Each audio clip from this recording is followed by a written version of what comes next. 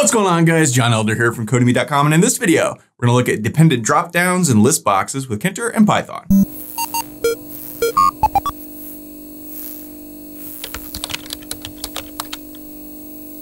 All right, guys, like I said, in this video, we're going to look at dependent dropdowns and list boxes. But before we get started, if you like this video and want to see more like it, be sure to smash the like button below, subscribe to that channel, give me a thumbs up for the YouTube algorithm, and check out Codemy.com, where I have dozens of courses with hundreds of videos that teach you to code. Use coupon code YouTube1 to get $30 off membership. That's all my courses, videos, and books for one-time fee of just $49, which is insanely cheap. Okay, like I said, in this video, we're going to look at dependent dropdowns and list boxes. So we have a main dropdown, for instance, this one. We click medium. When we do, the dependent dropdown changes. So we have red and green. Right? We click large, we have blue and black. We click small, we have red, green, blue, and black. So imagine you're creating an app for a store. You want to pick what size shirt do you want? I want medium. Well, medium comes only in red and green, right? Well, okay, I'll get a large. Well, large only comes in blue and black. So that's what we're going to look at in this video. And we're going to do the same thing for list boxes too. So you can see I can click on this and then it's dependent list box changes accordingly. So this is actually pretty simple. We're going to do a lot of things that we've talked about in other videos, like bindings. And obviously we've talked about drop-down boxes and list boxes in other videos. So if you haven't seen those, check the link to the playlist in the comment section below to check all those out. But basically we're going to put all those things together in this video. So I've got a file called ddrops.py. We're using the Sublime Text Editor and the Git Bash terminal as always.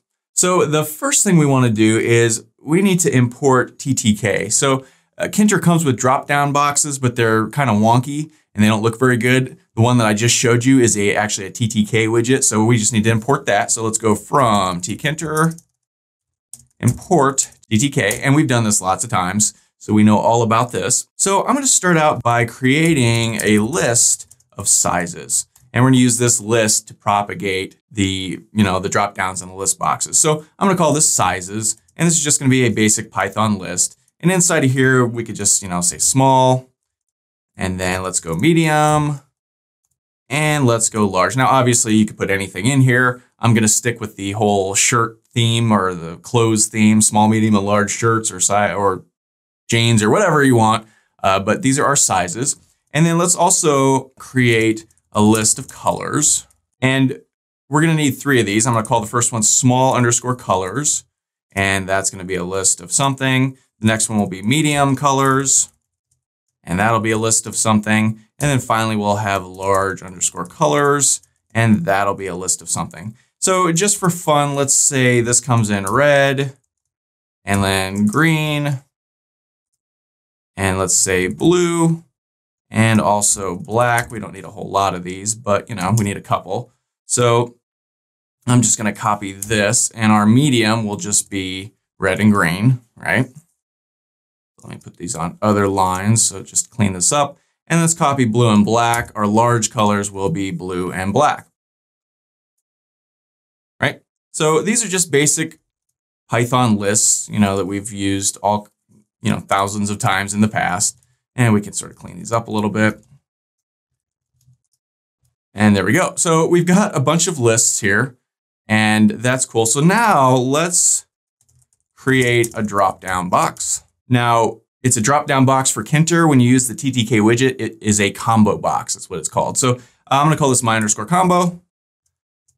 And this is a ttk.combo box, right? Capital C, lowercase b, and box. And we want to put it in a root, and we want the value to equal whatever this list is up here. So the value will be sizes. Okay. So now we can my_combo.pack, and let's give this a pad y of like 20 just to push it down the screen a little bit. So let's go ahead and save this and run it just to make sure that looked okay and it worked okay. So head over to our terminal and let's go Python ddrops.py. And when we do, we get a box and it's empty. If we click on it, it has things small, medium, and large, but on its own, it has empty. So we can change that if we want. Let's head back over to our code and just right here or anywhere, we can my_combo.current and set the current list item. So Python lists start at 0. So red is the 0th item, green is the first item, blue is second, black is third. Even though there's 4 items, they start at 0. So if we want the 0th item, red, to show up, we could just put current and then put a 0 in there. So if we save this and run it, make sure that worked, we see now small is the default option. So, okay, that looks good. So now we need to bind this combo box. So let's say bind the combo box so that anytime you click on it, something happens. And to do that, we call my_combo.bind. And remember, when we bind things, it's always two things. It's the binding itself and then the action that we want to take. So for combo boxes, it's actually a little different than other bindings we've looked at. Usually a binding is like this, but with combo boxes, it's double. And inside of here, we type combo box selected. And the C in combo box is capitalized, the S in selected is capitalized, the B in box is not. So combo box selected. And now what function do we want to run whenever this is clicked? Well, let's create a function called, I don't know, pick_color. Doesn't really matter what we call this, but we're picking the color after we're picking the size. So I'll call this pick color. And up here, let's just define that. Now this is a binding, so anytime you use bindings, you're passing an event into something, a keyboard event of some sort, a mouse click, a mouse move, a button click, something, an event. So we need to pass that event into this function. Now we're not actually going to use this for anything, but this thing down here is going to send some information, and so this function needs to be listening for that information, even if we don't use it. So okay, we can do that. And for now, I'm just going to pass. So we've got this first drop-down box. Let's come over here and now let's just create our second drop-down box. Let's call this one the color combo box.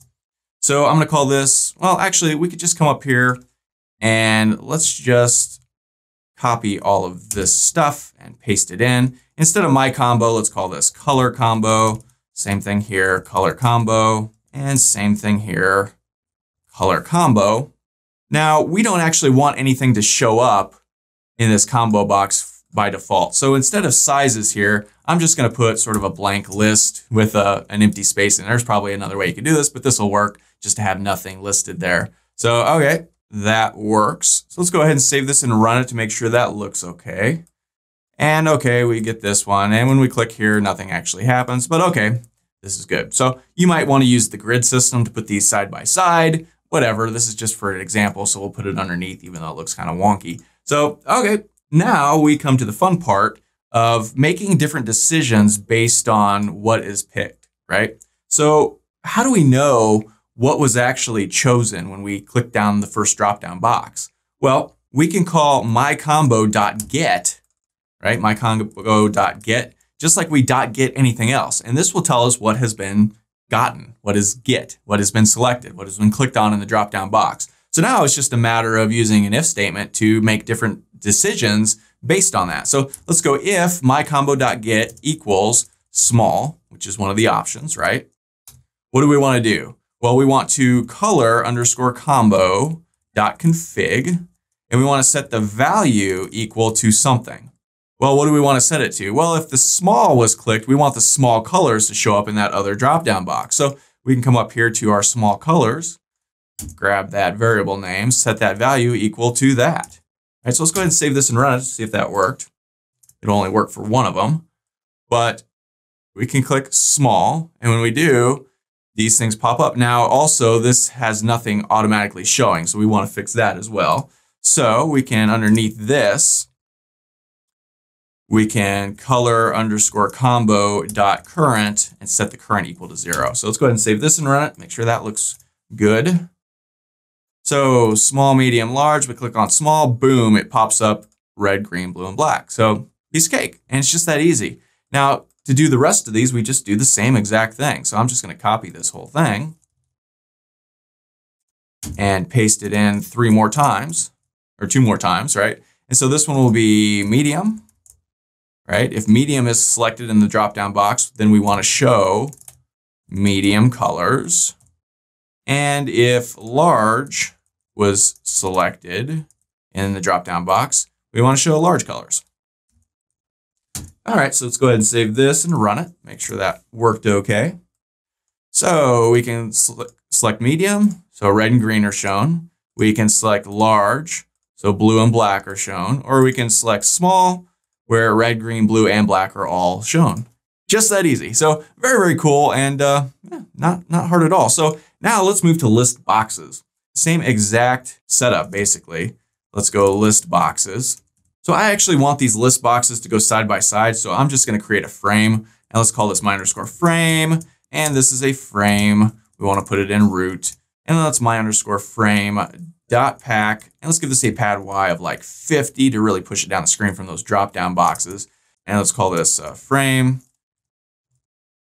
And maybe we'll copy this and move this down there. So now let's create some list boxes. And I'm going to create my list 1, and that's just going to be a list box. And we want to put it in my frame. Let me just copy this. And let's also create one called my list 2. Now let's my underscore list 1 dot grid this to the screen. And we'll put it in a row equals 0 and column equals 0. And then we want to copy this and do the same thing for my list 2. So we want to put this in row 0 and column 1. Now let's also give this a pad X of like 20 to push these two apart a little bit. So let's go ahead and save this and run it to see if that looks okay. And we see, okay, that looks pretty good. We've got our 2 list boxes. So now let's add items to list 1. So to do that, we've still got our sizes Python list here, so we can use that. So to do that, we can add these one at a time using a loop. So I'm going to go for item in sizes. All we want to do now is my underscore list 1 dot insert. We want to put it in the end of the box, and we want to put in the item, right? So this is a position. So assuming there's already something in there, we want to put it at the end of it. If there's nothing in there, the end of it will just be the beginning, but it still works as end. And what do we want to put in there? That item, which as we loop through will be each of these things one at a time. So let's go ahead and save this and run it, make sure that worked. I suspect it will. And we get small, medium, and large showing up in this box. So same thing here. We want to, when we click on one of these, we want something to happen in this box. So the binding is very similar to our combo box binding. In fact, I'm just going to copy this. So let's come down here and let's go bind the list box. I'm just going to paste this in. Now this is, instead of my combo, obviously it's going to be my underscore list 1. Now this, it's not combo box selected. It's let me copy this, and it's list box selected, right? Because this is a list box, it's not a combo box, but it's the same double brackets like before. And instead of pick color, let's create a different function, and let's just call this, I don't know, list underscore color, because this is a list box, right? Okay, so now we want to create that list, or create that function. So let's define our list color function. And just like before, we need to pass it an E, an event. We're not actually doing anything with that E, but we still have to pass it just like the other one. Okay, so now up here in this one, we went myCombo.get. It's a little bit different for a list box. For a list box, to get the thing that's been clicked on, it is my underscore list 1.get, which is the same, but we want to grab the anchor. And the anchor is the thing that's been highlighted, right? In a list box, it's anchor. So it's my list.get, but it's anchor. So just like before, we would want an if statement. If my list 1.get anchor equals small, what do we want to do? We want to sort of propagate the new list box with these small, these small colors. Well, just like here, we have to do a loop, which is a little messy. Right, so we come up here, let's just copy this, and where are we at here? My list color. So if it's small, we want to then paste this in, and now make sure your tabbing is correct. So we need to indent here and indent here. So here, let's go, instead of sizes, what do we want? We want small colors. All right, so for item in small colors, we want to mylist2.insert, and we want to put it at the end, right? So that should work. Let's go ahead and save it and run it just to make sure before we copy and paste all of them. So we click on this, Uh-oh, did not work. What do we do here? Let's look at this. Our binding here. So for the drop-down box, it is combo box selected, but this is actually wrong. This is for a list box, it is list box select, right? It's not selected, it's select. So, okay, let's go ahead and save that and run it. See what this looks like. That should work now. Boom. We click that, it all pops up. Now we do these other ones, nothing works yet because we need to write the code for that, but we can just now copy and paste all of this stuff in our list color function. So 2, 3. So this one will be medium, and this will be medium colors. And this one will be large, and this will be large colors. Now let's save this and run it. Now we're gonna have a problem here, and you'll see what it is right now. When we click on, for instance, medium, okay, we get red and green. We click on large, we get red, green, also blue and black, right? When we click on small, it just keeps going, right? So that's no good. So what we wanna do is actually right up here at the top, every time this thing runs, we wanna delete what's currently in listbox 2, right? So that's easy. We could just go my_list2.delete. And now this is a range. We wanna delete from 0 to end. And if you're on a Mac, it might be like end like that, or something like that, or Linux maybe, but end should work for most people. So, okay, let's go ahead and save this and run it, and that should do the trick. So we got small, we get red, green, blue, black. We click medium, we get just red and green. We click large, we get blue and black. And we can continue to cycle through these in any which way that we like. This still works. Very cool. So that's how you do dependent drop-downs and dependent list boxes. And obviously, we did a silly, size thing here. You could do anything, a menu for a restaurant, anything that has dependent things. One example is states and zip codes and things like that, or states and cities. So if you if you clicked Missouri here in this box, all the major towns of Missouri might show up or something like that, But anytime you have dependent data that's dependent on something else. So if you click on this, you want different things to show up here, you can use this. So that's all for this video. If you liked it, be sure to smash the like button below, subscribe to that channel, give me a thumbs up for the YouTube algorithm, and check out Codemy.com where you can use coupon code YouTube1 to get $30 off membership. So you pay just $49 to access all my courses, over 47 courses, hundreds of videos, and the PDFs of all my best-selling coding books. Join over 100,000 students learning to code just like you. My name is John Elder from Codemy.com, and I'll see you in the next video.